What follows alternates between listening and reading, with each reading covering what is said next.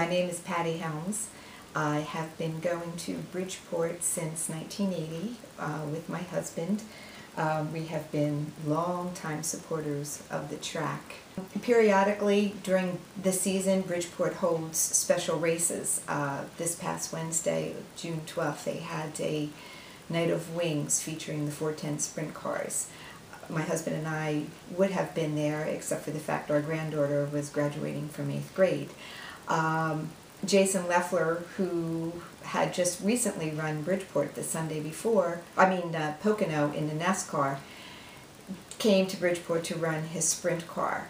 They ran qualifying time trials, which he was doing over 130 miles an hour, and then they started running the heat race, which is standard for positioning in the feature race. Something happened as he came out of turn 4, some mechanical issue, and the car went into the wall, rolled several times, and unfortunately claimed Jason's life. The fatal crash was tragic to a lot of people, family, friends, the whole racing community, but even more so to his 5-year-old son, Charlie. The last 4 days have been very difficult here at Bridgeport Speedway. Wednesday night we had a special racing program with the 410 sprint cars joining us here at the Speedway, and as we all know, a very tragic event occurred with the passing of Jason Leffler.